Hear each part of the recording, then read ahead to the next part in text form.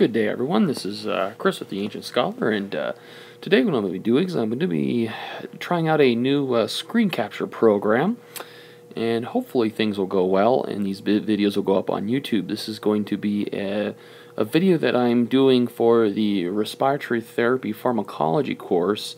I'm actually doing this in toward the end of August of 2012, and in October of 2012, when they actually have this lecture, I have to go to New Orleans to the National EMS Conference there in New Orleans at the end of October, and I'll actually end up missing this class. So what I'm going to do is I'm going to be taking the PowerPoint and doing screen capture, recording over the presentation, and then hopefully uploading the series of lectures to YouTube for the students to go over, and I'll probably just open this to the public as well, just so anybody can see these. So, but primarily what I'd like to do is to be able to present this lecture to my students, and they can at least get this material, and they're not missing out on the material, and I'm able to discuss the critical concepts, the core concepts of this lecture, because it is an important lecture, and certainly cardiovascular and clotting agents are commonly administered in the both the pre-hospital and the hospital environment, and in all environments where the respiratory therapist may find him or herself working. So it's good to have at least a good familiarization with these agents, and of course, let's see here, in about a year and a half, those students that are in my class will actually be taking pediatric advanced life support, advanced cardiac life support, and neonatal resuscitation, or the neonatal resuscitated program, and we'll be revisiting these agents in a bit more detail or depth, if you will. But certainly this will provide a good foundation, and hopefully will help you out when you hit the clinical environment next semester in your clinical rotations. Okay, so what I'm going to talk about today are cardiovascular and clotting agents, primarily for respiratory care.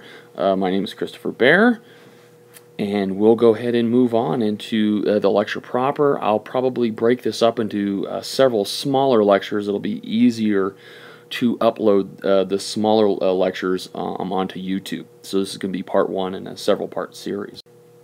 So moving on, I just want to go ahead and ensure that we are all okay on some basic cardiovascular, really cardiac terminology, in regards to many of the antidysrhythmic medications that I'll be talking about. So there's some terminology I want to cover: inotrope, chronotrope, automaticity, and dromotrope. So let's just start at the top of the list here for inotrope. So when I talk about inotrope or inotropy, what I'm really talking about is how well the heart is contracting, the strength or the force of contraction. If I say something is a positive inotropic drug or medication, that is a medication or a drug that enhances inotropy or increases contractility. If I say something has a negative inotropic effect, that decreases the contractility of the heart. Chronotrope or chronotropic medications are medications that affect the rate, the heart rate. Chrono being time, of course.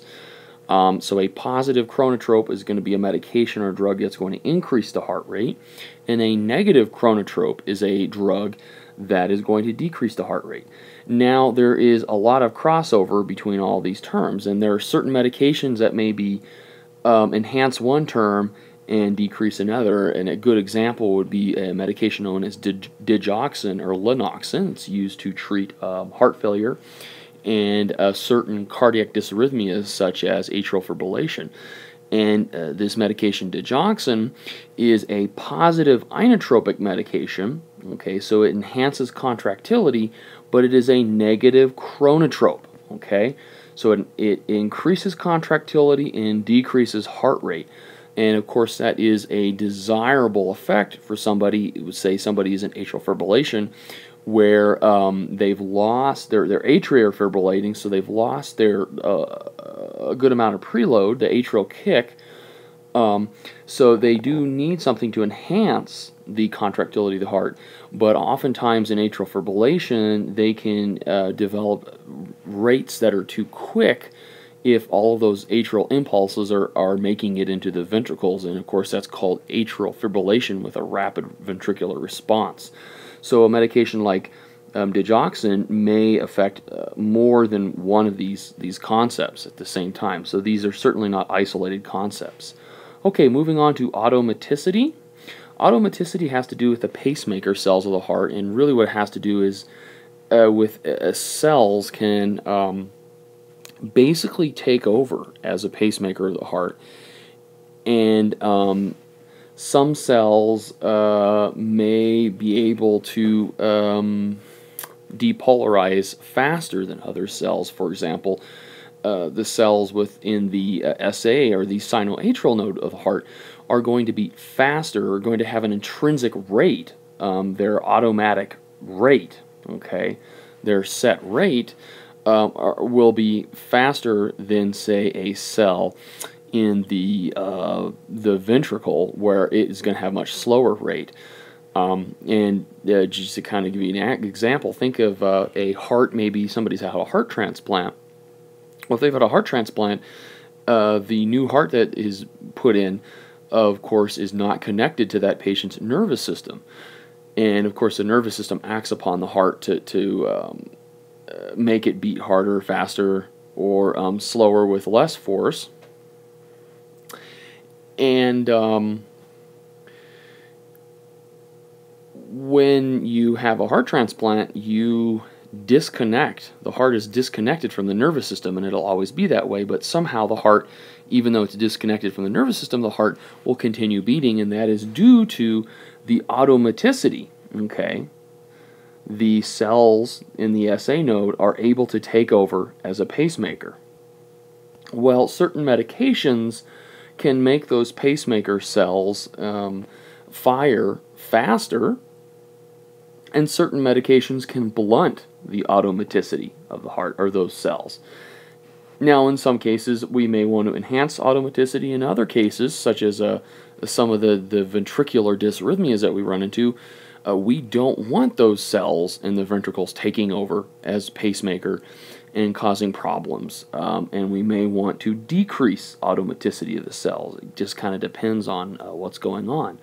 And then the last term is something called dromotrope. And dromotrope refers to the speed of conduction, or the velocity, how quickly an impulse is conducted through the heart. A positive dromotrope will enhance conductivity, or conduction through the heart, whereas a negative dromotrope will decrease the speed of conduction. And of course, there are some cases where I'd want to increase, and some cases where I want to decrease. Okay, so that's our basic terminology. Okay, so let's just move into looking at cardiac conduction and looking at the EKG. So here I just have a basic EKG rhythm. This is a normal rhythm for a normal patient. The first little upward deflection I see here is known as the P wave. Okay, and you, of course, have learned this already in anatomy and physiology, but I'm just going to review it real quick, make sure everybody's on the same page. And the P wave, if you follow this little arrow up to the heart, the P wave is associated with the SA node, which is the and under normal circumstances is the primary pacemaker of the heart. The SA node fires. You see the P wave, and the wave of depolarization moves through the intranodal pathways throughout the atria of the heart, and that is represented by the P wave and the P to R interval. Now, after the P wave, down here, we see kind of this little pause here, and what that little pause is the impulse is held briefly here at the AV node. Well, what does that do? Well, the atria have to finish contracting, right? Because the atria pump blood down into the ventricles. So the AV node stalls that impulse slightly for a very, very short amount of time, and allows the atria to fill the ventricles, to preload the ventricles, and then the impulse travels through the AV node down the right and left bundle branches and out to the distal His-Purkinje fibers, and the ventricles contract, and that's what we see here with the QRS, is depolarization of the ventricles and hopefully contraction. I should say that the EKG or ECG is just a measure of the electrical activity, the depolarization, repolarization of the heart, and it doesn't necessarily mean the heart is beating, okay? You can have electrical activity in the heart, but you can have a heart that is not beating, and of course that is something known as PEA, or pulseless electrical activity, which is generally a very, very serious rhythm that indicates a patient that's profoundly moribund. And then following the QRS, I have the T wave here, and the T wave represents repolarization of the ventricles as they reset themselves, in essence, and get ready for the next wave of polarization. The atria, of course, repolarize, but atrial repolarization happens during the QRS.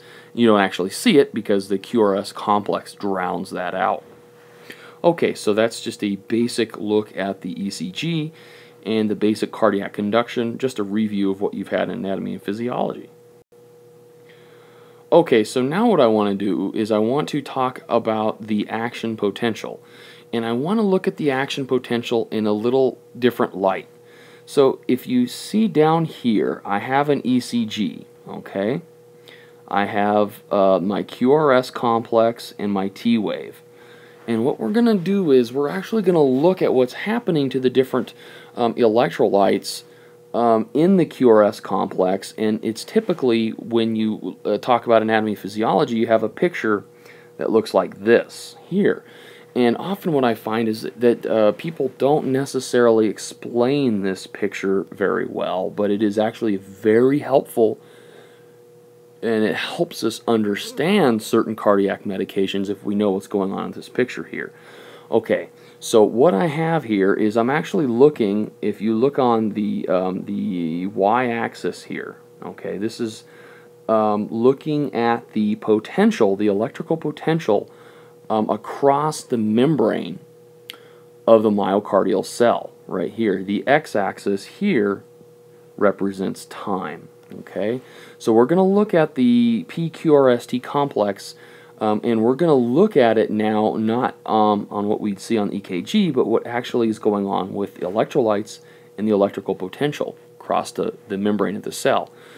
When the cell is quote-unquote at rest, it is not depolarizing, I am in what's called phase 4, and this is this flat line here.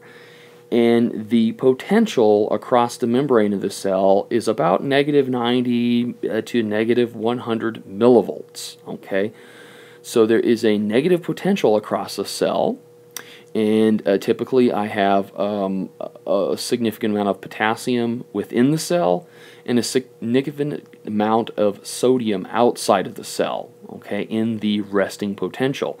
Of course, I have some large negatively charged proteins within the cell that don't move. They stay there the whole time.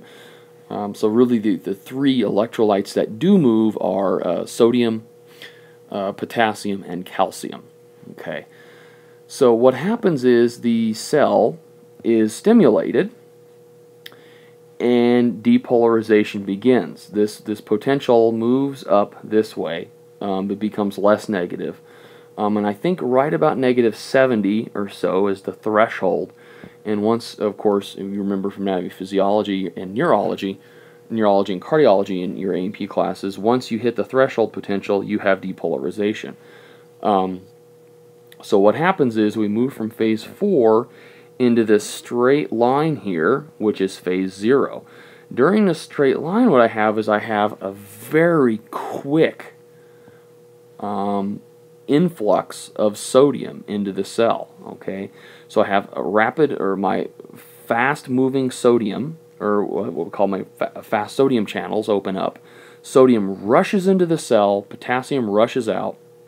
I have a massive amount of sodium coming in, sodium being positively charged, is going to take the negative potential and push it towards positive, and that's going to happen very rapidly. Okay, so I move from phase 4 into phase 0, which is rapid depolarization, and then I have phase 1 and phase 2, where I kind of have a plateau. And right here in phase 2, so phase 0 and 1 are more my sodium channels. And then phase 2, actually what I have is I have calcium rushing into the cell through the sarcoplasmic reticulum, if you remember from anatomy physiology. And of course, calcium is actually what opens the cross bridges on the actin-myosin, the tropomyosin, troponin binding sites. And that actually is where I have contraction occurring in phase 2.